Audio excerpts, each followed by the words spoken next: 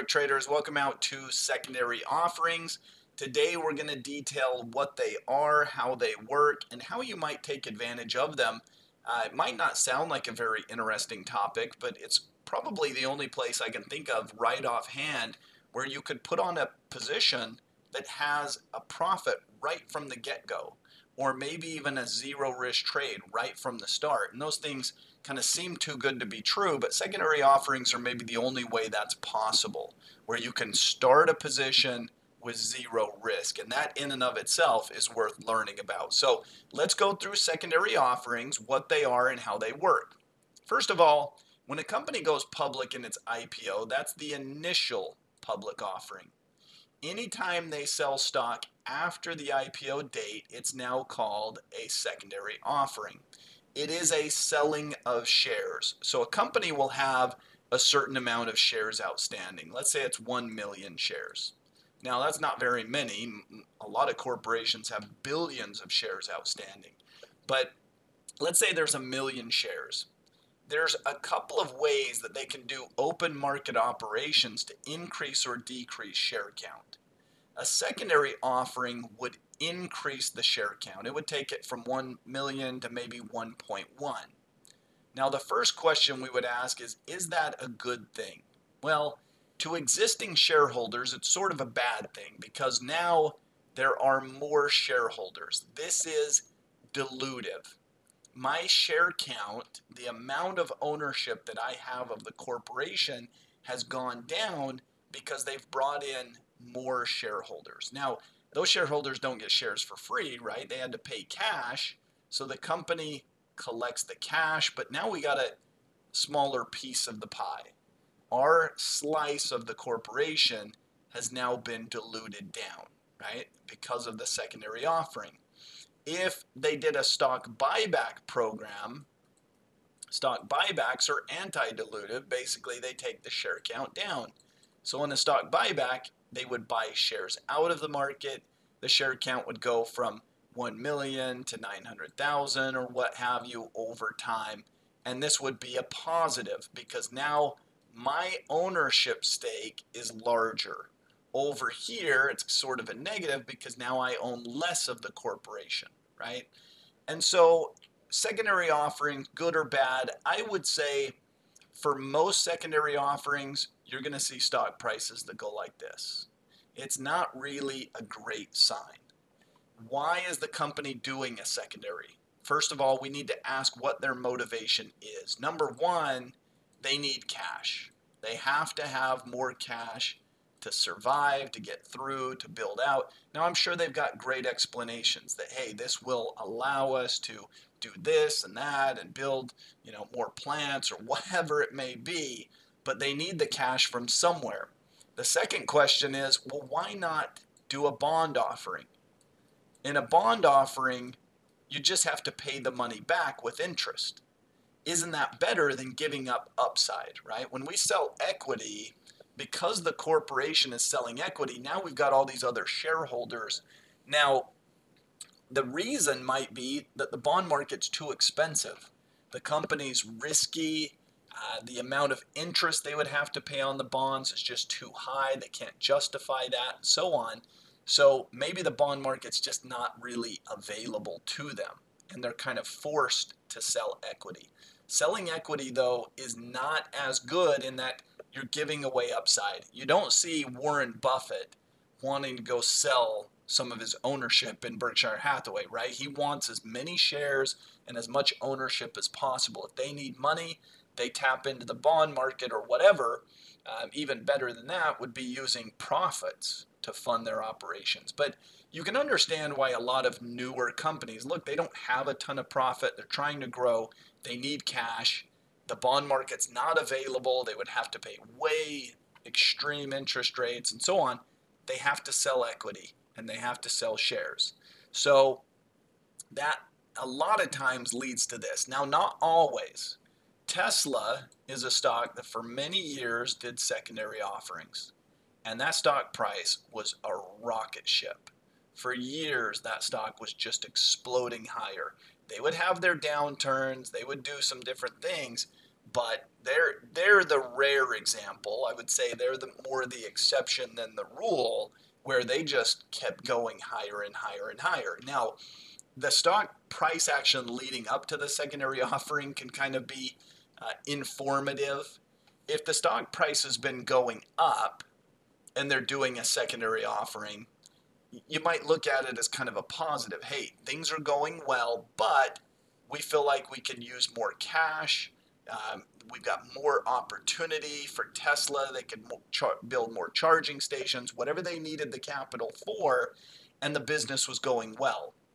When a stock is plummeting, and there was a stock that I highlighted for months in the market roundups as a short idea. This was Virgin Galactic. Virgin Galactic was one of these corporations that were going to take you to the moon or whatever, you know. And this company was trading at an extreme valuation, way overpriced. And even as the stock price was plummeting, the company was doing secondary offering after secondary offering. What does that tell you? Well, if they're selling stock even while it's plummeting to build cash, they might still think it's overvalued if you think about it, right? If they thought the stock was way undervalued, they probably wouldn't be selling more shares. Who in their right mind? Imagine you just own your own company. Would you want to sell your company when it's down in the dumps and the price is really low? No, you'd want as high a price as possible, and you might be willing to sell part ownership in your company when times are good, just from like a diversification standpoint. But if you're selling off parts of your business even while it's plummeting, that's a little different equation, isn't it? It kind of speaks to, we're not super optimistic even while we're plummeting. We need the cash so bad, we're still willing to sell more and more shares of the company even while it's in a massive decline. So it was part of my thesis for why I was shorting SPCE, playing it through the options market bearishly and so on for quite some time. The story itself tells something, right? If we think our stock is fairly valued, we might be willing to trade some new shareholders coming in for this cash, for the business opportunities. When the stock's in a free fall and you're still willing to make that trade, there's probably more room to go. So pay attention to the stock chart leading up to a secondary offering. That whole picture tells a story. Now, how does a secondary offering work? Well, basically, if you're set up for it, you can get notified. I have an account with Fidelity, and you would have to just do this on your own, but I get notifications for IPOs and secondary offerings. They usually put the category as IPO, even though it's not always an IPO. When you click on it, it'll come in and tell you details. Here we can see a corporation that's in the healthcare space, how many shares they're looking to sell, what they expect the pricing to be. There you go. This is a secondary offering. This was expected to close yesterday, actually, it just so happens, after the close yesterday. Today is January 5th. This was January 4th. Indication of interest, you'd have had to tell them yesterday, basically, by 4 p.m. that you were interested. And your allocation, understand, this is where secondary offerings are good for you potentially as a trader slash investor. They have to sell below market prices. They're not going to attract you at current market prices. So look at Biote, I don't know how you say it, okay? It priced yesterday. Now you can see how the stock is plummeting and they're still doing the secondary. But even though they had priced, they hoped they could get $4, this thing was pricing at $3 or something. Okay, yesterday it closed at maybe $3.15 per share. Why do they have to sell shares below market price? Well, because nobody will pay market price or higher. Nobody will pay it.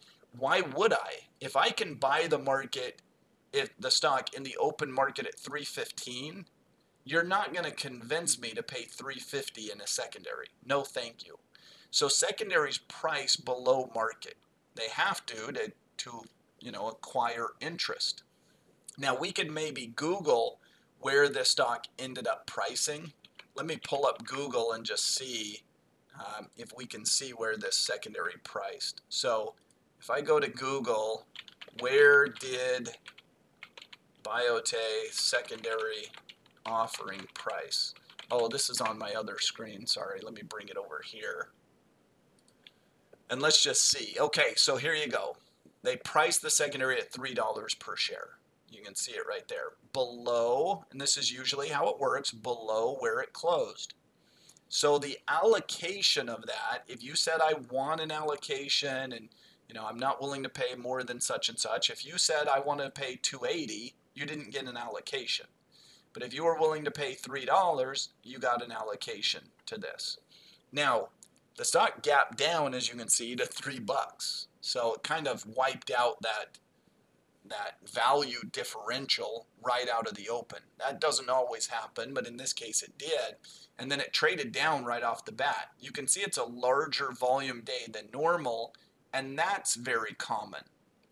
A lot of people are trying to flip this secondary or do things like that. Now, the brokerages will frown on that. If you try to flip your IPO, if you try to flip your secondaries, they will basically stop allowing you to participate in them. So they want you to hold for at least 30 days and so on. And if you do that too many times where you flip out of them quickly, they'll actually stop allowing you to participate. But in this particular case, you were buying at a discount. You were getting shares at 3 where it had closed at 3.15 the prior day. Anybody can participate, existing shareholders, new shareholders, what have you.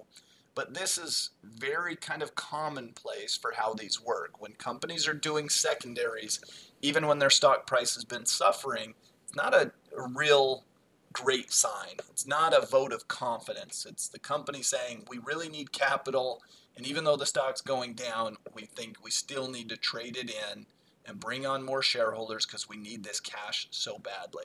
So where does the stock trade from here? Hard to say. It can trade anywhere, but that $3 mark becomes a key level for the stock. In essence, if it can trade above the secondary, great. If it doesn't maintain above the $3, a lot of these people will flip out of the position, and you'll see big volume spikes, and they'll be out within a day or two, and oftentimes the stock can kind of keep moving on its path to the downside. So it's a little bit tricky that way. Now, this one, there wasn't a free profit. Imagine that it opened at 3.15 and you got your allocation at 3, you're up 15 cents right out of the gate, right? So theoretically, you could have bought that stock and never had a loss. But it's not a free, it's not that there's no risk going forward. It's just, you could potentially buy at a discount and not see the stock trade down to that price. I would say they often do, but not always. There are some circumstances where a secondary offering, you get your allocation, the stock stays above that, kind of trades higher, and you were never even at break even. You were profitable from day one right out of the gates, which is kind of a fun thing. Again, not really possible when you're buying markets in the open market because you're buying at current prices. And since you're buying at current prices, you're literally break even the moment you start. Here, the moment you start, you could already be profitable. So that's kind of an interesting dynamic. Next, there are the possibilities for some form of arbitrage or things like that. The company would have to trade options. So SPCE was a great example of this. I highlighted this so many times, and this was probably a couple of years ago when the stock was in the 20s and so on. But I highlighted this during this period of time over and over again as a short candidate. And part of that was the secondary offerings, the fact that they kept doing them as the stock was plummeting and so on. And it was the gift that kept on giving. And that stock, was at $3. This past year, I kept highlighting AMC and GameStop as short ideas. And guess what? AMC was doing secondary offerings. GameStop, they were selling additional shares, bringing in cash, probably smart by their by the CEO and those that are the decision makers, because they knew as well as I did that their stock was way overvalued. So they said, hey, we might be able to make this business work if we get enough cash and sell stock while it's up here at way too high of prices. Look, maybe we can do something great with the cash and turn this whole thing around, because the existing businesses are just not going to do it on their own, right? They're not worth those prices. And sure enough, the stocks kept plummeting to the downside over and over again. So secondary offerings do give me information. In often cases, they kind of tell me where to short and to be bearish and to highlight certain areas that I want to continue to pick on to the downside. So why did I keep shorting AMC and GameStop and as bearish candidates? Or why did I pick on Virgin Galactic back here? Again, secondary offerings, very bad sign for the future, for kind of the expectations of the business, how the business needs capital, and so on. It can be kind of a place to pick on them. Now, I said that there are exceptions to the rule. Well, if you go back in Tesla, and I don't know when it did its last secondary, it's been a few years, but back in here, Tesla did secondary offerings for a number of times. But notice there's a very different picture. I mean, this was a stock that was booming and doing secondary offerings, and they probably did a secondary somewhere in here and so on. That was a different picture.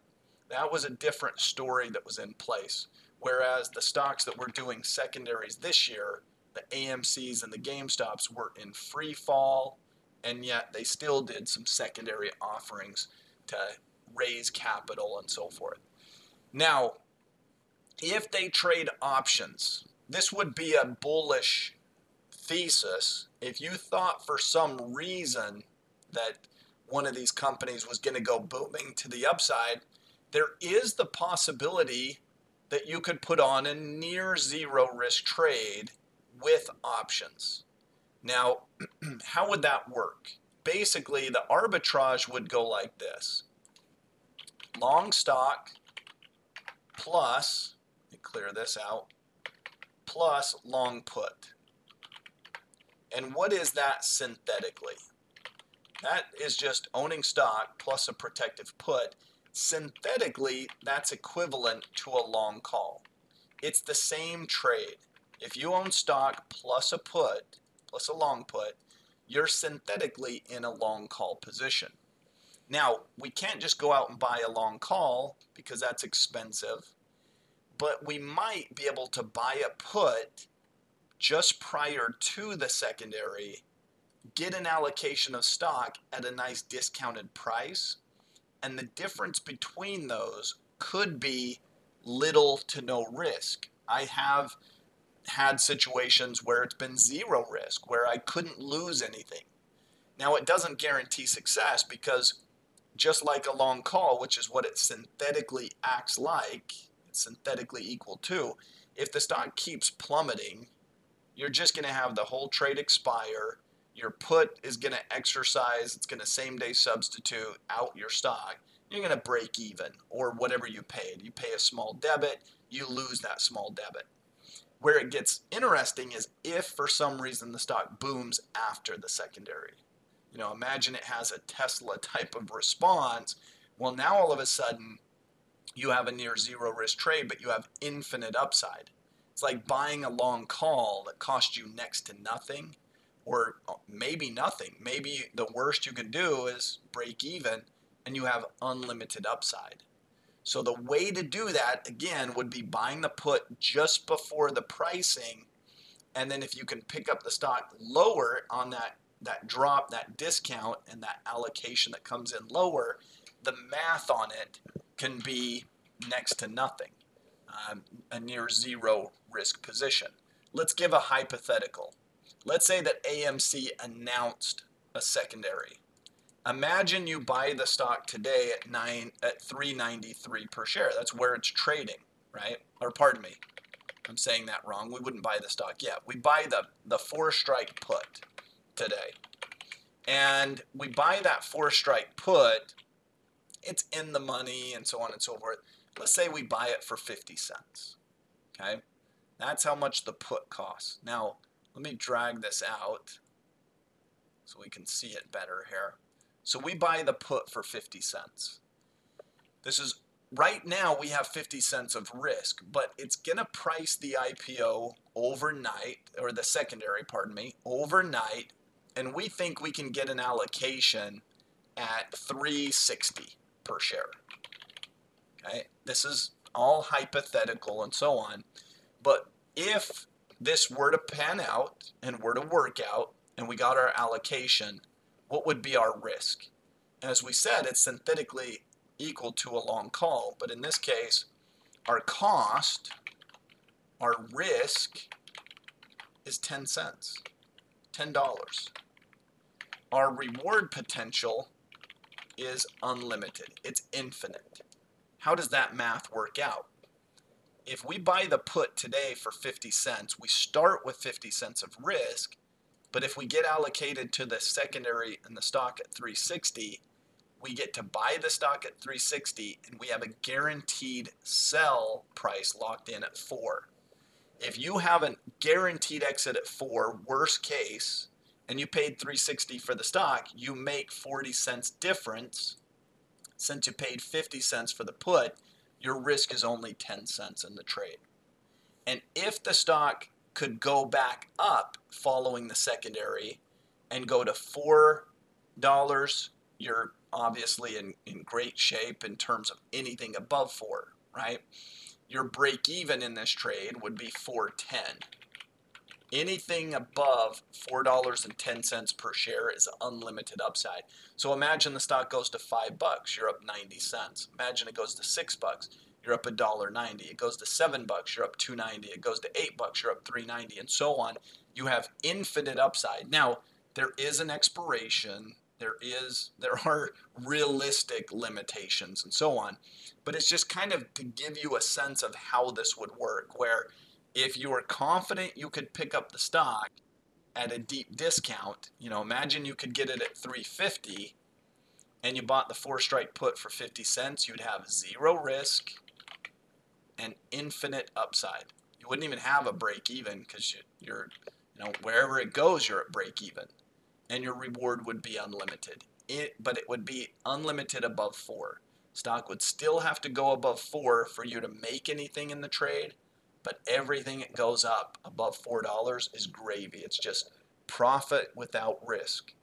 Again, something that's available, a possibility with secondary offerings that simply is not possible in regular trading. The stock would have to have options. You'd have to buy the put, and there's no guarantee you're going to get the allocation of the stock at the deep discount, but assuming you can, then that's how the trade would work out. So it's kind of a fun little exercise to go through. And it would also keep you from flipping the trade because now you've got that insured put for the next month or whatever, and you're able to ride that. So those are positions that I sometimes take. I would have to feel confident the stock had upside, and that certainly has not been the case in AMC. So I have not tried to play AMC to the upside. We have played that over and over again to the downside. Understanding who's doing secondary offerings, what their motivation is, it tells a piece of the story. It gives some really good information that might be highly valuable towards you and towards trade ideas. And it certainly is an area that I focus on for shorting because it tells me that they're in trouble, they need cash, that they feel like their stock price is overvalued. A lot of information that comes from the companies that are aggressively pursuing secondary offering. All right, we'll leave it there. Thanks everyone for joining us for this class on secondary offerings. On behalf of Maverick Trading, I'm Corey Halliday. We'll see you next time. Goodbye, everyone.